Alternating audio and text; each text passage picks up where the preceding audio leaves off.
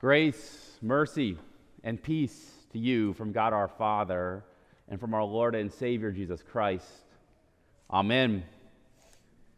We are looking at our summer series called Missio Day, the Great Sending, looking at the mission of God. And we're seeing in all these different texts as Jesus teaches, as Jesus lives out his life, he's on a mission to seek and to save, and he invites you and me to be part of that mission. So each week we're looking at a different text to kind of highlight that mission of God, and today we look at one of my favorite texts, one of my favorite teachings that Jesus has, and that's the parable of the lost sheep. Any of you guys heard that one before? Right? If you've been around the church a while, you've probably heard the parable of the lost sheep before. If you're new, that's great. It's a great story. Like real quick, I want to go through that with you, right? There's a man who has 100 sheep, right? And one of his good-for-nothing sheep, what does he do? He goes astray, right? He runs away and goes astray, and still the man has 99 of his sheep. Right? If I got a 99 on my test growing up, I was happy with that. But this man, he leaves the 99 on the hillside, on the mountainside, and he goes and he searches for that one lost sheep. And when he finds his lost sheep, he rejoices over him. He rejoices over the one that went astray. And I've probably heard that story. I've probably taught on this parable over 100 different times.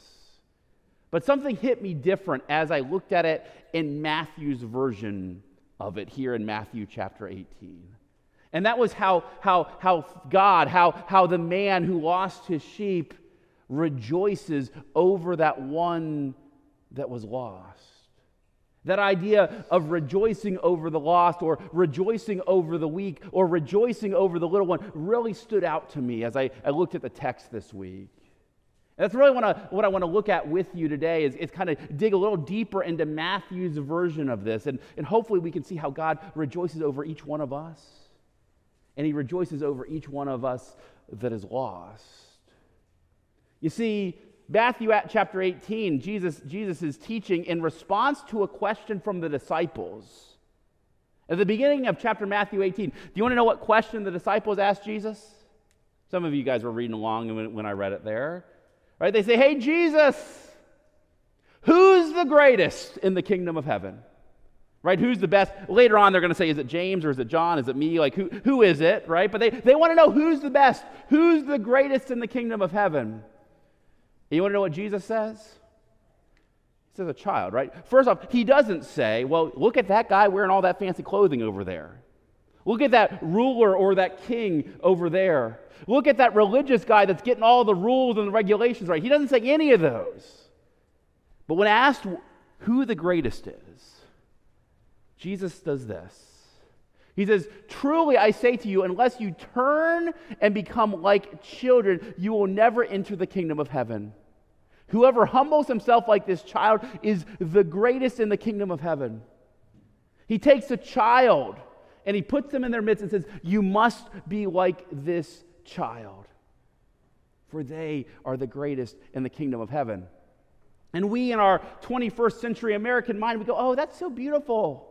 Right? Children are a blessing. Children are so sweet. Right? We feel that way when we see children. Right? When people see my kids around, they're like, "Oh, they're so sweet." I'm like, "Oh, if only you knew what they were like at home," right? Right? But they're gone this weekend, by the way. I can say things like that. But no, they are sweet. We have this idea in our Western 21st century mind that children are sweet. And I think it's because of the teaching of Jesus. I think Jesus has changed how we view children, because back in the days of Jesus, children were not viewed as blessings. Children were viewed as strains on your resources.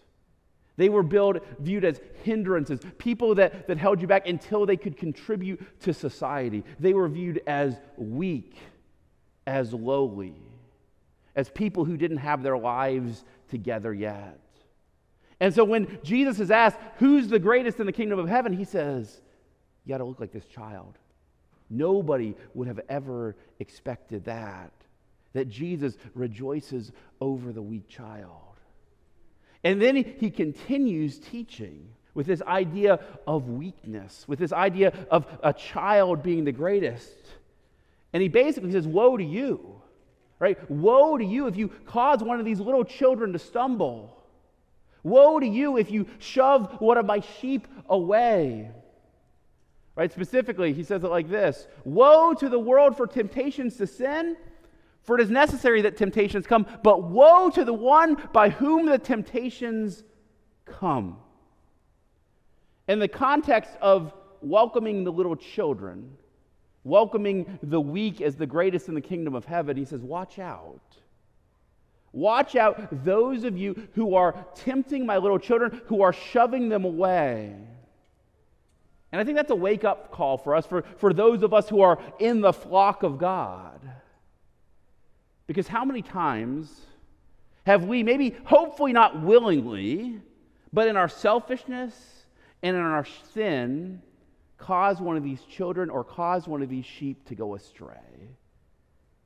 I don't know, maybe for you it was somebody that you know and love, and they really let you down. Right? They really let you down. And not only they let you down, they messed up royally. And they came to you full of shame and guilt. Yet when they came to you, you saw how much they hurt you, how much they let you down. And rather than leading with forgiveness and grace of Jesus, you laid down the law. And you let them know that they were wrong, and you ended up shoving them further away. So now when they look at you, or when they look at the God that you believe in, all they see is that condemnation. And they're now one of those lost sheep. Or maybe when you look at somebody like who's sort of poor out there in society, rather than listening to the words of Jesus and saying, blessed are the poor, blessed are the meek, blessed are the humble, you look at them and go, man, I wonder what they did to mess up. I wonder what bad choices they made. And in doing that, you end up shoving one of God's children. You end up pushing one of God's sheep away. Because as Jesus teaches about this, he teaches about the value of the lost, the value of the weak, the value of the children. Right? He continues here, see that you do not despise one of these little ones. Right? God loves the children. God loves the weak. God loves the lost. So he says, see to it that you don't despise one of these little ones. God's heart is for the lost. God's heart is for those who don't quite have it all together. And then he tells the story of the lost sheep. He says, what do you think? If a man has 100 sheep and one of them has gone astray, does he not leave the 99 on the mountains and go in search of the one that went astray? And if he finds it, truly I say to you, he rejoices over it more than over the 99 that never went astray. So it is not the will of my Father who is in heaven that one of these little ones should perish. God desires the lost. God desires the one that went astray. Now think about that one that went astray, right? I don't know if any of you guys are farmers, right? We live in like suburban northwest Hillsborough County. Most of you, I don't think, are farmers. Some of you, I know, grew up on a farm. But sheep, with this one sheep that goes astray, whose fault is it? Is it the shepherd's fault? I don't know. The shepherds, 99 of them are doing what they're supposed to be doing. I'm like I said, if I'm the shepherd and 99 are doing what they're doing, I'm a pretty good shepherd, I think, right? 99%, like that's an A plus in my book, right?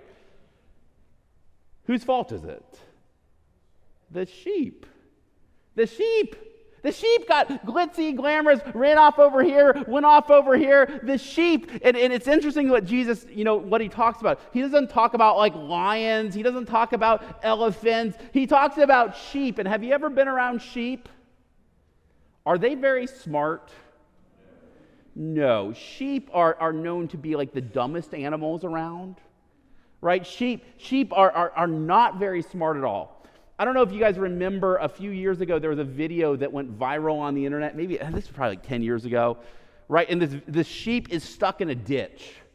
And this boy or this person, they go and they rescue the sheep out of the ditch.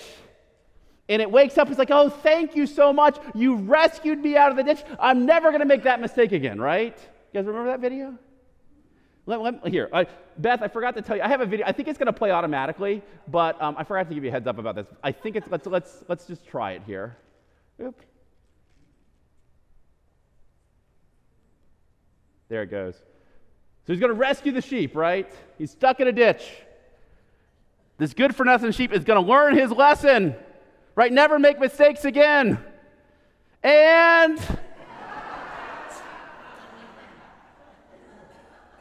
right? You guys seen that one before? That's what sheep do. Right? Sheep gets lost, they make mistakes, they get rescued, and what do?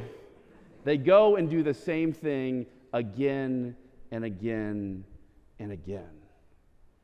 Yet, what does Jesus say about that one sheep that's stuck in the ditch? That one sheep that is lost. He goes out and he searches for him. Oops, now we're playing it again. He searches for him and he rejoices over it more than the 99 that went astray. Man, is that good news?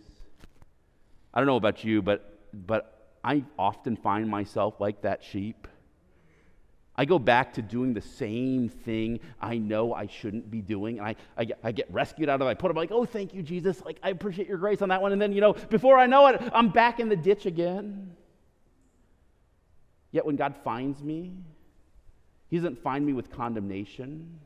He doesn't find me with judgment, but rather he sends his son to die for me and rise for me, that he might rejoice over me, even in my sin, even in my weakness. And that's true, not just for me, but that's true for all of us, right? That's true for you. Even if you find yourself constantly getting stuck in the ditch, Jesus leaves the 99 other and finds you there, and he rescues you, and he forgives you over and over again. He dies and he rises for you, and when he finds you, he rejoices over you. And he does that also for those people that maybe haven't sat in one of these pews for a very, very long time.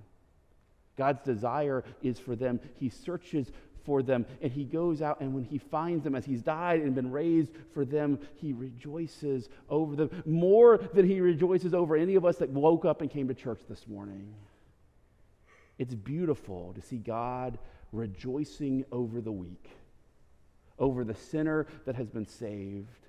I think that's something that's built into our DNA, and that's really what stood out to me, is how he rejoices over that lost one. And I think we can really feel that as God rejoices over the weak. And this week I was on vacation, or last week, kind of into this week, I was on vacation. And we were at the beach, and I left my phone up at the place we were staying, didn't take it with me, it was great.